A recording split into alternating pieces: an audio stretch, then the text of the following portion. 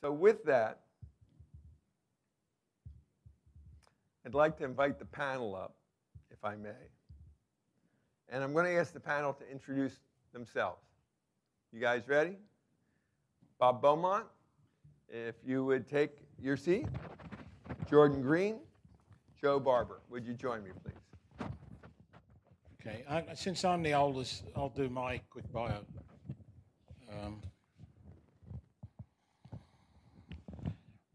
And I'll relate purely to ASTN because that's what we're here for. I can't remember when James and I first had the conversation about this thing, maybe 10 years ago. And we were having a coffee one day and he said to me, what would you invest in, that isn't hard work when you're trying to exit offshore? I said, well, something that's brand, and what Aussie's known for, well, they're kind of known for their sport globally, okay?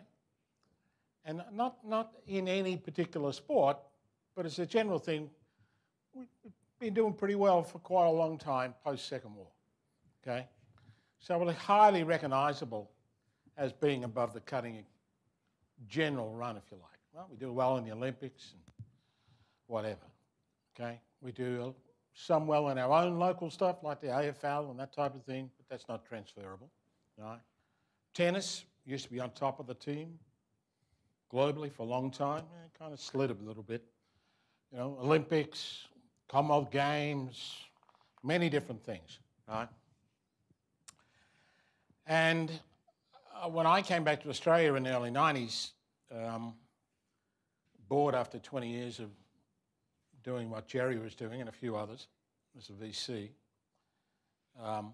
I discovered very quickly, right, that there was actually no community like what's sitting here today, which is just fantastic. And I thought I'd have to start with a clean sheet of paper. And ASTN I couldn't see at that time at all. So I was asked by a certain drinking VB Prime Minister, actually just passed shortly, why can't we have a venture capital industry in Australia? And I kind of laughed at the guy and said, well, listen, Bob, this is not the Australia Cup. We're not down to San Diego. And that's one thing we have to really think about. There is no money for VC. So before I go any further, I'm not going to rattle on about this. I just want to go back to the show of hands, right? Because hubs and communities of innovation are really important. It's not just about the entrepreneurs, but everything around you and how fluid that is to ultimately get our entrepreneurs off the ground. Okay, so show of hands. Who of our entrepreneurs has actually got revenues? Well Yay, done. Fantastic. You guys are heroes. Fantastic. Okay. Who's in the sort of half, I'm not going to go the time. Who's in the $500,000 to say $5 million turnover? Hands up, roughly. Yeah, okay. Who's in 5 million plus? All right, good. Okay. All right. Last question of the entrepreneurs. How many of you have ever sought money from an angel or a VC or 3F, friends, family, Phils? Okay. How'd you go? Well done. You must have had a convincing argument. All right. Was your mum or? No, it was actually a investor for it. Excellent. Fantastic. Down. Any other thumbs? Okay. It's not exactly a great contact sport, is it? Okay, so we'll try and help you today to better understand whether you should think about, are you in that curve that Jerry was talking about, right? And if you like, I'll put it in the simple terms, I'd probably class us as smart money, not dumb money, okay? And we'll explain that as we go along. Jordan? Look, I've founded or co-founded about 15 different technology companies, but more importantly to this experience is I was over in the United States founding a software startup in Silicon Valley in the 90s, and I came back at the end of the 90s and met Bob. And I came back having raised venture capital in Silicon Valley. So when I left Australia, there was no venture capital here. And when I came back, I said, that's exactly what we need. This is what we should do. And all my friends in Silicon Valley were telling me that, well, you're now the perfect person to be working in venture capital because you've got a technical background, you've got operational experience, you've got success, you've got failure, you've raised money, right? So you've got the profile. So I came back to Australia. There was some embryonic venture capital here, which for a variety of reasons was never going to work, but it was great that it had got started.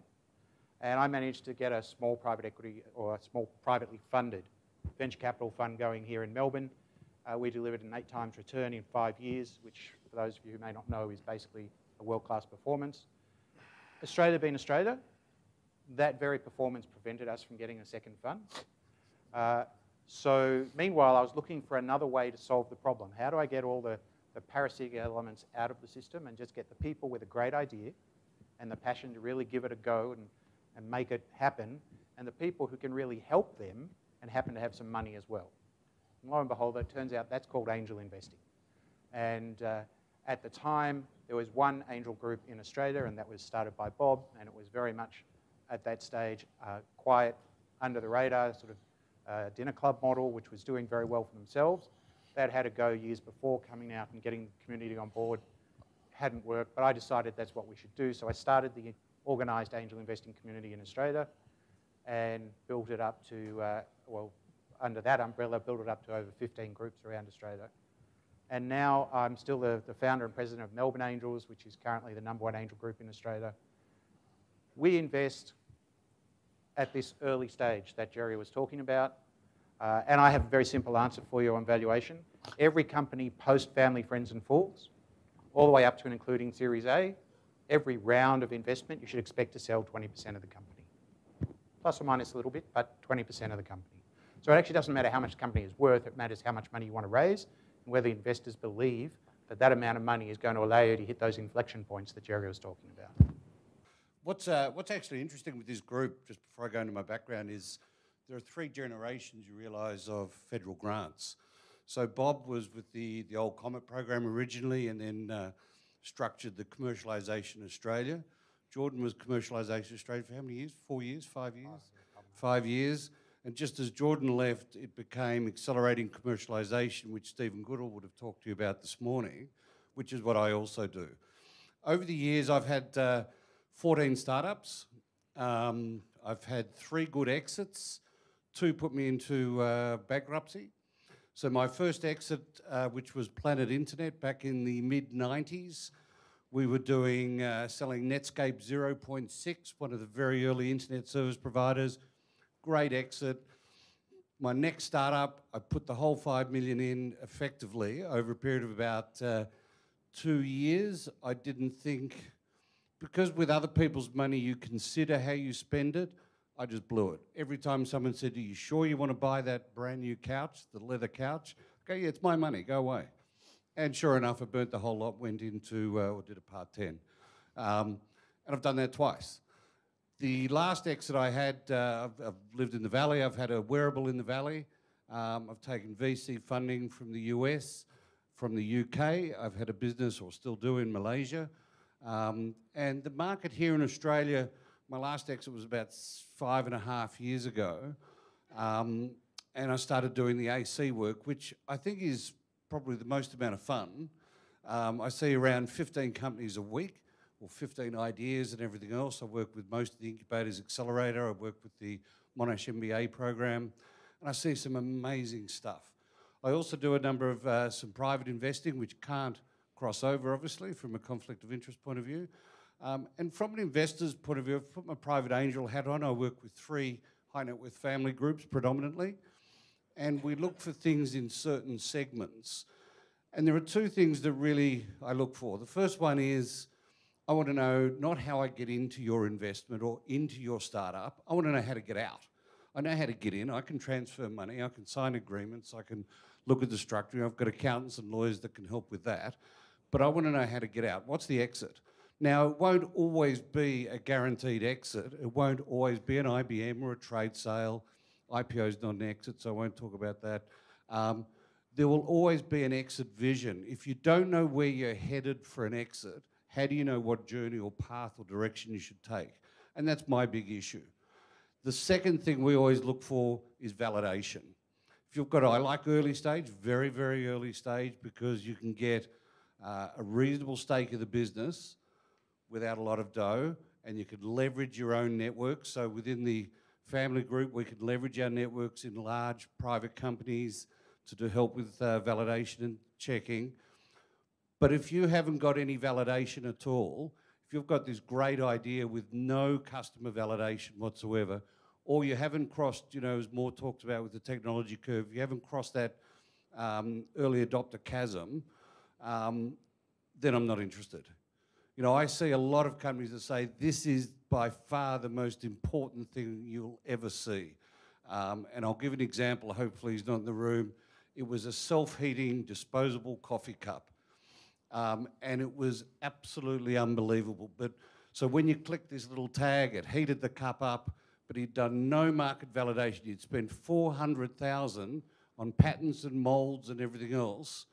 But it turns out at $11 a disposable coffee cup, there was no market. And you had 1/10 of a millimetre of cardboard between you and a highly toxic chemical.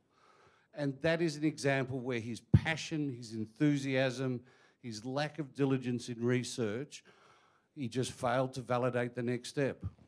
And, you know, just on a final note, if I can, I see it a lot. What happens is that you identify a problem, a gap, or an issue, or an opportunity in the market segment you're in, the domain you're in, and you go, right, I know the answer for that.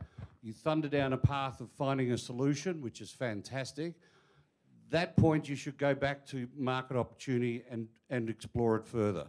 Most entrepreneurs, though, will go from, I know how to solve that problem, straight to commercialization and try and find customers, instead of going back and doing some preliminary validation, some, you know, revalidate the original assertions of the problem actually existing. I'm going to ask Jerry to sit down and shut up. Right. Okay. I asked who had revenues. Let's have our hands on those that are pre-revenue. Okay. That's a small one. It's one each. Is that okay? We'll break down and go for coffee. Yeah. Valuing, you know, pre-revenues is a bit like Jerry said. You know, it's all worth that. Okay. So let's just talk, and I think we'll talk panel-wise about tips. What gets us excited, right? I'll give you my first bit about a pre-revenue company that gets me excited, right? And one of the reasons that I met this guy and the late John Freeman about, oh God, I don't know, 25 years ago or whatever. Yeah? Well, I was developing my angel group. I only had 12 guys. We called ourselves the Dirty Dozen. Okay? There's 2 of us still living. The other 10 are dead. Okay, I'm a survivor. Right? Now, these were very high net worth guys. We invested over 100 million in a very short period of time. And I got to tell you that about 60% of it went belly up. Okay, as we got to the latter stage, I said to the guys, I think I've got a great idea. I've looked at some of these Californian programs through UC, and especially the, if you like, fund managers course that was being held at UC Berkeley, HUS. I said, I'm going to take some entrepreneurs there, but I got to talk to the academic because I don't think the academic will let my entrepreneurs in. Is that true, Jerry? Yeah, bit of conflict. So we arrived, about 10 of us, okay, and all these 10 had asked me to invest, right? And I just simply said, look, I'm not going to make that decision, right?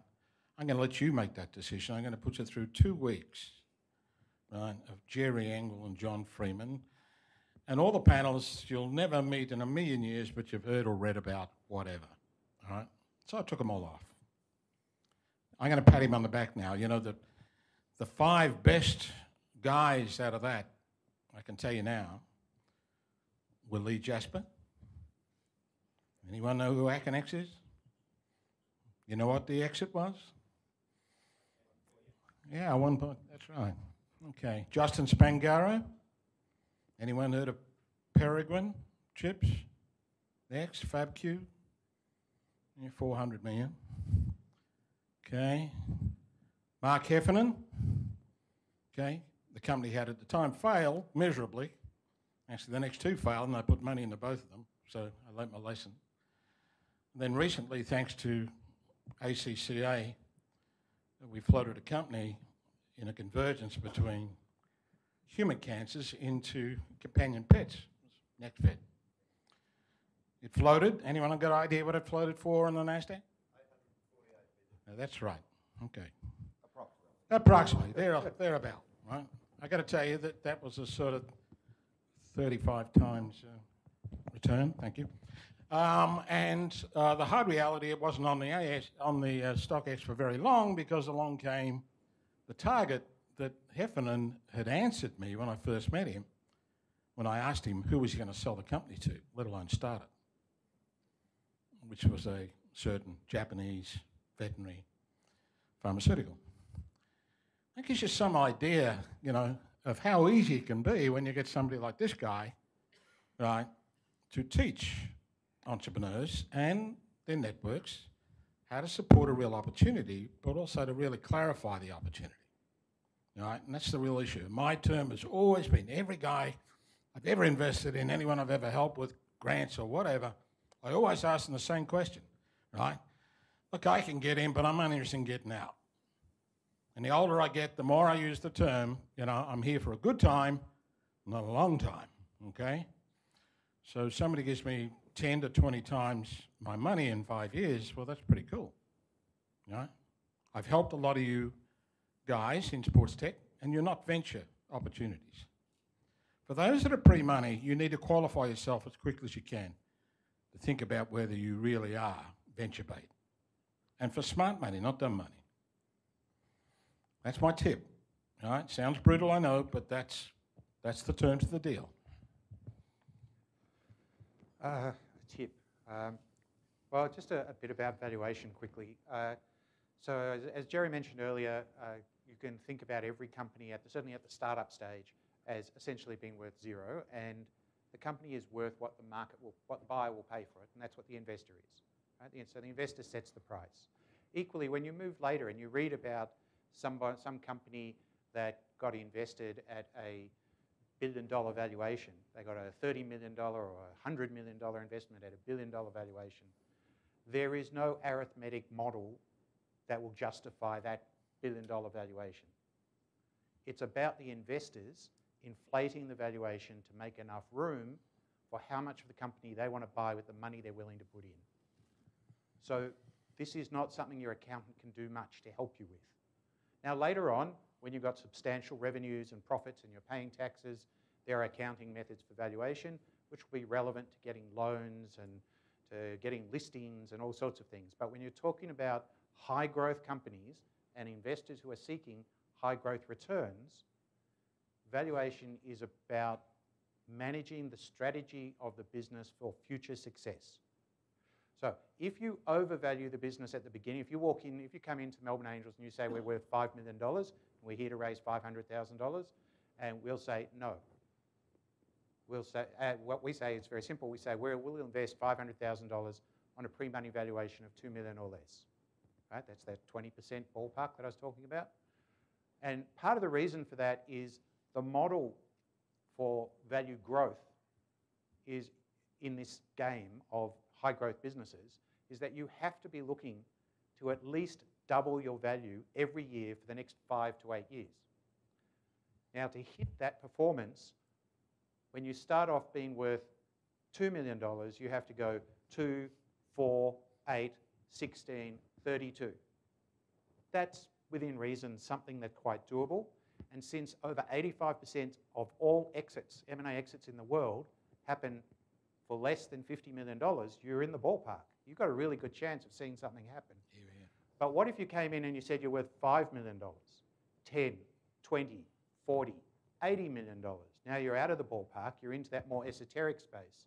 And the thing about the more esoteric space for exits is that it's not evenly distributed. It's skewed towards the big end. So if you're not going to fit into the mass market of exits, for want of a better description, you're going to have to really hit the ball out of the ballpark. You're going to have to go for that $500 million plus type exit to have a really good chance. Of course, exits happen all the way along the continuum, but when you look at how they cluster, that's how they cluster. So the consequence of overvaluing your business at the beginning is you're setting a hurdle for yourself that is very high, and astute investors generally don't want to take that risk because it's not a smart risk. So something to understand. Startup investors are not about avoiding risk. It's quite the reverse. Startup investors want to take risk. That's why we're there. So when people come to me and tell me, oh, here are all my numbers and they're all conservative, I just say, go away. I'm not interested in conservative. I'm interested in credible. I'm interested in what you can really achieve. And it might be a little bit scary to you that the numbers look a little bit big, but show me what you really think you can achieve, and together we can figure out the upside and downside, right? But we want to take the risk because that's how you get the reward. You've all heard the expression, risk-reward. High risk, high reward. Now, if you overvalue your company at the beginning, Jerry alluded to a thing called a down round. The next round of investment happens at a valuation lower than the previous round. Very painful to you and all the other people who are already invested. It's a very likely outcome. The most likely outcome of overvaluing your business is you can't raise more money. In the first half of 2019, 15% of all rounds in Silicon Valley were down rounds, right? So a very substantial percentage. It doesn't actually speak about all the companies who just couldn't raise money at all, which is a much, much bigger number. And there's only one good answer that satisfies people in the future about why the down round won't happen again. And that is, we change the people, which means the founding team will almost certainly either be shifted to the side or completely out of the company. So valuation is both an art and a science, but it's all about building a strategy for future success. It's not about sweat equity. It's not about the salary you sacrificed by giving up your corporate job. It's not even about how much money you and your family and friends have put in. All of those things are relevant factors to consider, but it's a future-looking activity.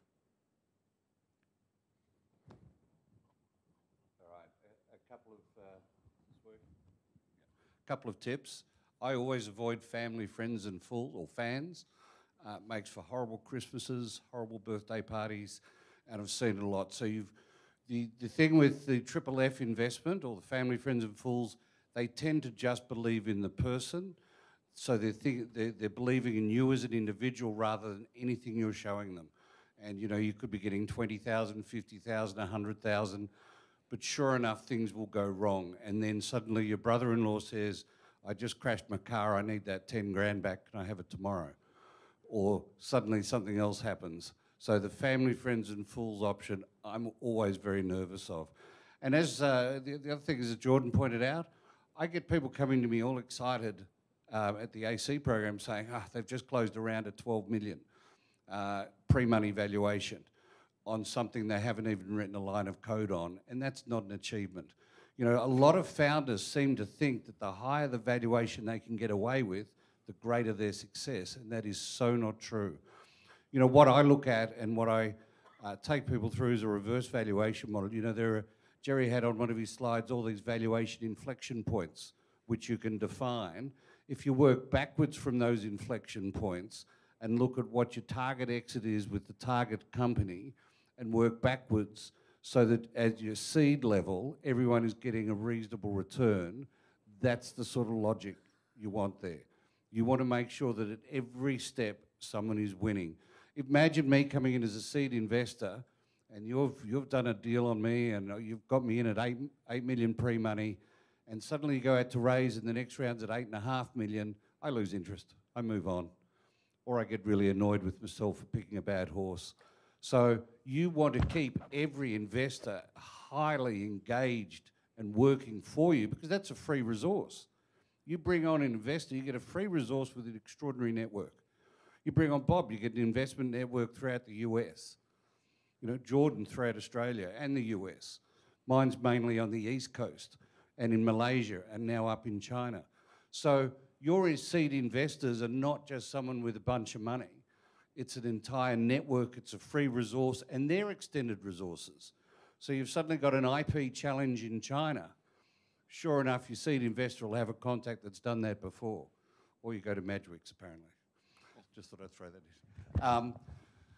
The final thing about valuation is you should always be raising. Don't stop raising. The day you start your business, you start raising. Now, if you're not ready for venture capital, that's okay. Start meeting them 12 months beforehand. I call it friend raising. If you turn up on Jordan's doorstep and say, I want 200,000, he goes, who are you? But if you've been to functions, you've been to the Melbourne Angels functions, you've been to the functions where the VCs are at, you start to meet these people. You go to Blackbird and you say, what is it that you look for in your companies? What structure do you expect?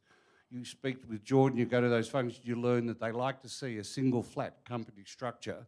When you're ready to raise, you turn up to Jordan, he goes, hi, how are you? How's that XYZ innovation coming along? He said, well, we just happen to be ready to raise. He'll go, come on through. I know what you're doing. Same with venture capital firms. You know, don't just turn up on their doorstep. It's a relationship you're building. You don't just turn up to a pub and say, oh, I'll marry you. Well, some do, I suppose. But, you know, it's all about building that relationship. And when you're ready to go to the US, hopefully you've spent 2 years going there prior, building those networks and relationships. So when you turn up and you say, I'm ready to open in the Valley, or I'm ready to open in Texas, Austin, or wherever it might be, that you've already got those networks that you've worked for 2 years that'll help you and say, I could get you an office here, or I can help for funding here, because they know what you're doing and they've lived that journey with you. And the final thing, Bob, before I finish, is research. You know, I get very, very annoyed. Like I do the AC program, I do my own investing. I get very annoyed when people approach me and say, would you like to invest in this company? And I have no investments in that market. I have no interest in that market. I don't work in that market. They haven't done their research. I just helped one of the AC companies close out just under $2 million worth of the next round of funding from 3 investors. Every single investor presentation was highly customised for that investor. It looked at their other investments, how investing in their entity would benefit their other investments. It looked at the market segments they were in. So every investor presentation was highly focused. Don't come to me and ask for money if you've got a medtech or pharmaceutical, because I just don't do it. I'm an IT guy. If IT fails, no one dies. That's the problem with pharmaceutical. Pharmaceutical's a 15-year experience. I like to be in and out within 3. So do your research about your angel investors. They're not hard to find. You go to LinkedIn and there's 350 angel investors listed for Melbourne. You don't just go and hit them up without doing some research. Almost stalk them in the background. Understand their psyche so that when you're talking to them, you can talk about the investment they've just made in esports and the esports team and how they're doing in these other areas and how what you have fits in nicely with their portfolio. And suddenly you might get a little peak on valuation, but more importantly, you get a network that will benefit your startup. Thanks, Joe. I think that's great advice. Look, and for those of you feeling a bit downtrodden as far as am I a venture capital angel, you know, opportunity, right? Don't be too depressed about that, especially, it doesn't matter if you're early revenues or whether you're pre-revenue environment, right? Tips are important to listen to, you know, the guys. I mean, I think Jordan's probably got 3 dozen investments. Yeah, probably more, say 40 odd, right? Personally, I've done a little over 100, right, over a very long period of time, and only about 20 of those in Australia, right? And every time, if I look for one common element that sort of really got me excited, was when somebody came up and said, I understand, Mr. Bowman, what you made your money out of. I hate LinkedIn. I never should have gone on the bloody thing, right? Seriously, right? I hate Google.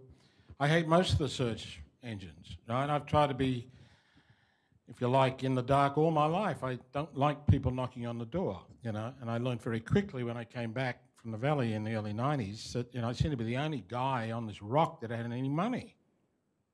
I mean, Joe, see 15 a week, you know, you see 15 a day. And I thought, no, this can't go on, right? So Joe's point about really a great definition of dumb money. Dumb money is when somebody knocks on your door and says, oh, you got money, and I got an opportunity. Smart money is when you knock on the door and say, look, I understand you made your money out of. That's exactly the target market I'm looking for. They're the customers. And I think the existing suppliers aren't doing a great job, and I've got an opportunity here that might make them a little bit upset and maybe even redundant, you know. I'm going to have a digital photo instead of a Kodak print. You know, we all know them well and truly. You know, wearables, you know, the best opportunity I had was about 6-7 weeks ago. A guy came up to me and said, "I've read your papers, Mr. Beaumont, on deep oximetry." I said, "That's bloody 25 years old." Well, silly enough, I think John tried to get me to do a PhD in it. And I said, "John, I'm no good at that. So I can firelight, but, you know, I can't keep it burning. I'm too old, right?" And I said, "Well, what's your model to market?" And he said, "I want to give every single one away." I said, "Oh, great. You know, that's the Lady Gillette model, is it? Okay, right. So every 35-year-old male and 45-year-old female in the country, we're going to give one of these wristwatches to and stick it around their wrist and collect their data and tell them when they're crook and sell it off to the doctors to fix it." I said, "Whoa, just hang on a minute, right?" I said, "It's a good idea, but at the end of the day, you've only gone part the distance. Nice of you to identify something I did back when dinosaurs still roamed the country, because it was that long ago, right?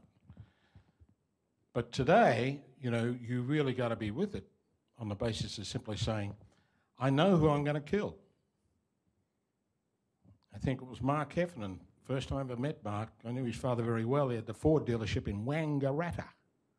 5 brothers, and he was a rover in Wangaratta Rovers. So for you sports guys that know a little bit of football, and he was a bloody good one too, by the way, good one. But his father sent him off to Dublin, right? And he was my intern for about 18 months when I had Shelbourne Ventures over in Dublin.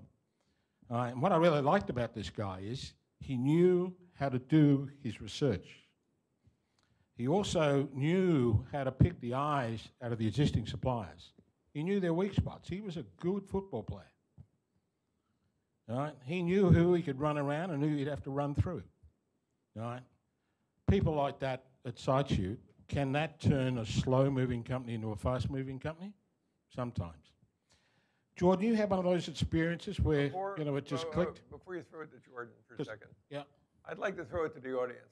Sure. And open it up. So let's use the time we have. Would you like to help me and get some perspective and questions from you? Hands up. Let's see where you are. Go for it. And introduce yourself, please, so we have context. Hi, my name's Andrew. I'm from Alert Equine Science. I've got a question. It's interesting when we talk about what interests you in a piece of technology. What about if you've never seen the technology before and it is something completely new? How do you actually make a decision based on me coming to see you and say, want to see something no one's ever seen before? There'll be 2 things that I'll pick up on. One is that you'll know the exit and you'll show a vision for the exit and who the exit might be. You'll have some part in validation, and then I'll use my network. I very rarely invest singly. I'm not at the 40 or 60 level, probably at the 12 or 13, but I'll use my network. And there's nothing that new. It'll still be in an industry. If you're in if it's something very, very new in the equine industry, I'll either be in there or I'm not. There aren't that many new sectors. Yeah, look, I'd certainly start by saying I don't believe you that it's brand new.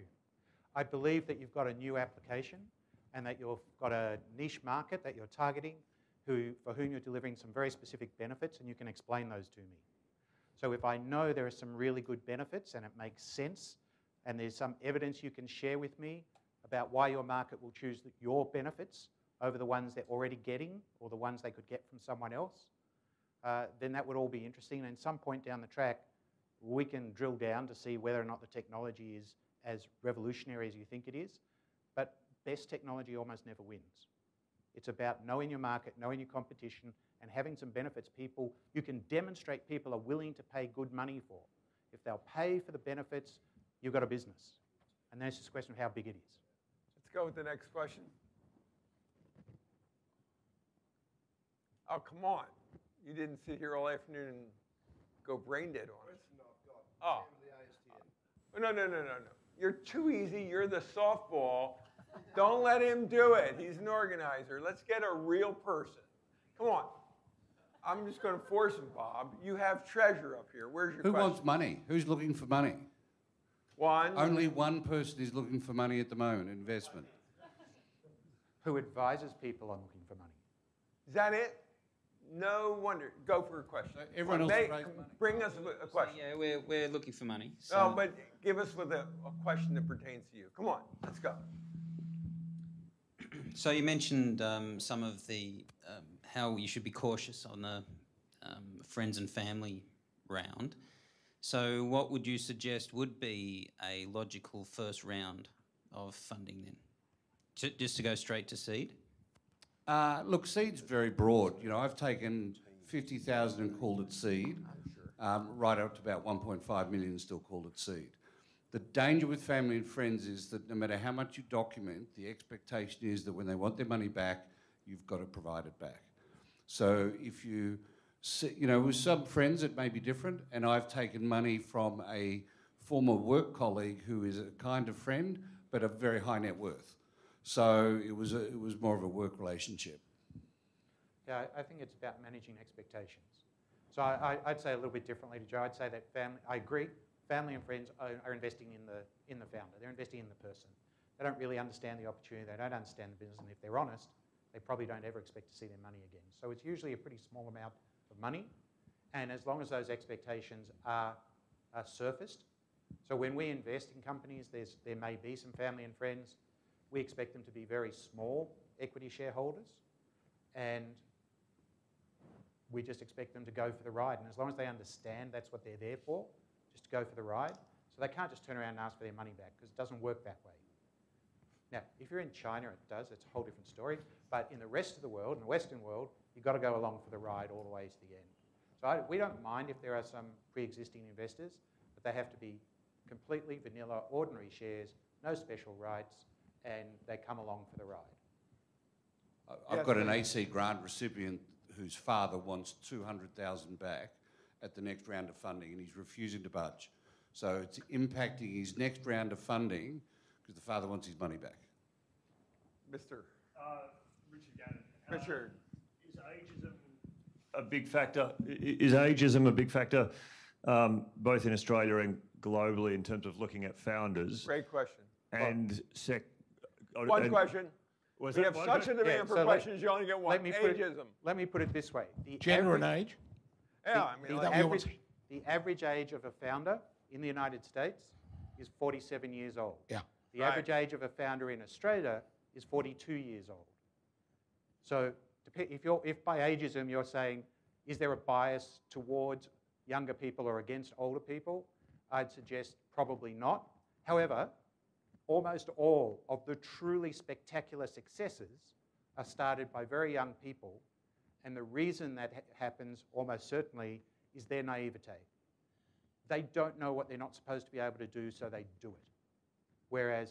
So they're very uncertain, they're out at the tail of risk, and they're out at the tail of return. You come in a little bit, you get older, more experienced people, they're much more likely to have a success, but it's less likely to be quite as big.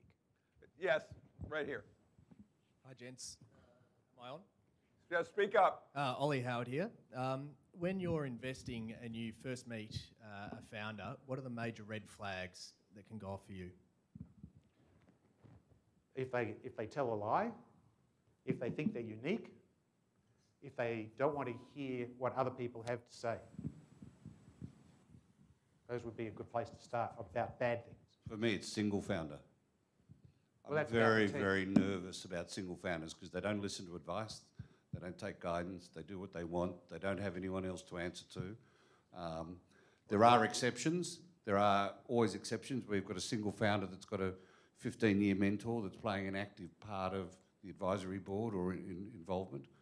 But, and someone that hasn't done their research, that annoys me a lot. When someone says, just imagine you were doing X and it's not something I'd ever do. That frustrates me. Bob, red flag. I'm with him. I got two golden rules when it comes to investing. Husband and wife combinations, Right. and single founders.